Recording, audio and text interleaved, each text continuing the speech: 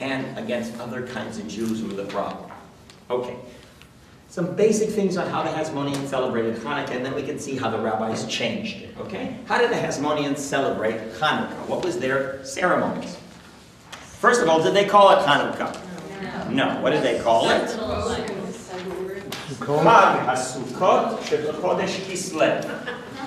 Because they were writing a letter to the diaspora Jews in Egypt who understand Sukkot and saying that we're celebrating Sukkot. It's just a belated Sukkot. In other words, just as they quote Pinchas and Moshe, they're quoting Sukkot in order to establish a paradigm. I mean, it's not that they don't believe in it, but part of justification is attaching your new idea, your new dynasty, your new everything, your new holiday to an existing paradigm.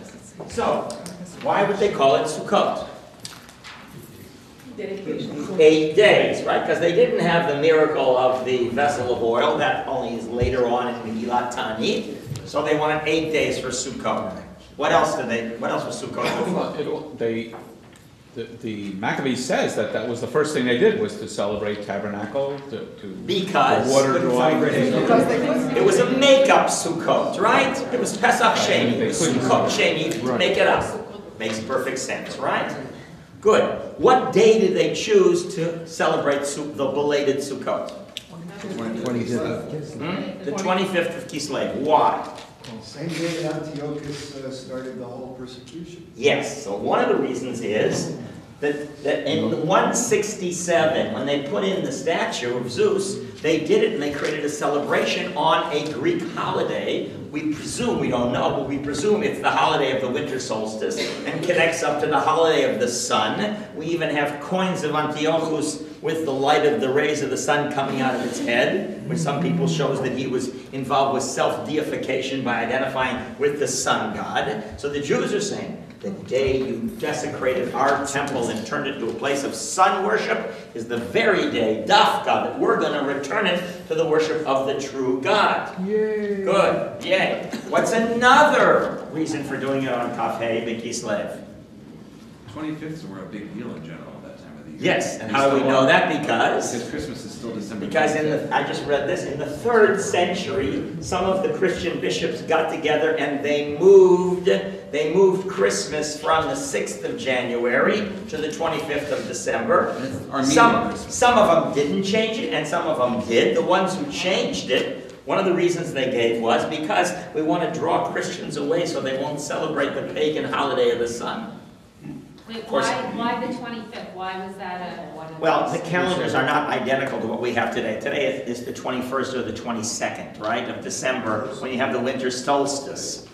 But of course, we're now already on we're on the Gregorian calendar, and before that was the Julian calendar, which is Julius Caesar, and before that they had other calendars. So more or less, it's the winter solstice. Has to do with it's a natural event.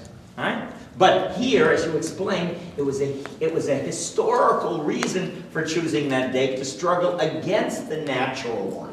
But of course, it can also be a positive one. We are celebrating our celebration of the light. This is what the true light is, just as Christianity made Jesus as the light unto the world, appearing and during the winter solstice.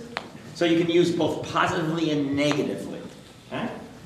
What they did was to celebrate, they did it with processions. And what did they carry in their hands in the processions? Lulavim, right? A translation of Thersos, because we have it in Greek, we don't have it in Hebrew. Lulavim. And why Lulavim? Well, one answer is obvious. What's the less obvious answer? What is the symbol of the lulav? Which Greek god carries a lulav? Wow. I'm going to check. None of you are wearing Nike tennis shoes? There's no loyalty at all to Michael Jordan? Nike is the goddess of victory, and she always is portrayed holding a lulav. So they may have been using both Greek symbolism and Jewish symbolism in order to celebrate. The Christians on Palm Sunday are not celebrating a belated Sukkot on Easter. They are celebrating the victory of Jesus over death. The resurrection. It's also a victory parade and procession with the palms. So very often these multiple levels of Ta'amei HaMitzvot are possible for understanding. What I want you to see is that the celebration is a public celebration during the day. It's in the streets. It's in the temple. It's celebrating a new dynasty. It's celebrating Yom HaAtzmaut, political independence of the Jewish people. Mamasha Yom HaAtzmaut in every possible way. It's also, of course, the victory of one group over another group within the Civil War. All of those. Where do you not celebrate whatever Hanukkah was called at the time of the Hasmoneans? At home. It's not a home holiday. It's not a liminal holiday. It's not a nighttime holiday. It's a public holiday because it's celebrating public victories and public values, which is very important.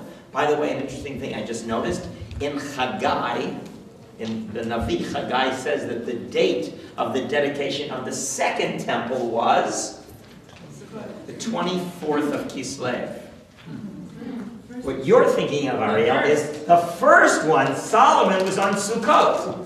So Sukkot is not just a belated holiday. Sukkot is the holiday of the dedication of the first temple. The 24th of Kislev is the celebration of the second temple. And this, of course, is the celebration of the Chanukah HaMizbeach, of the rededication of the altar, and therefore of the whole temple, and therefore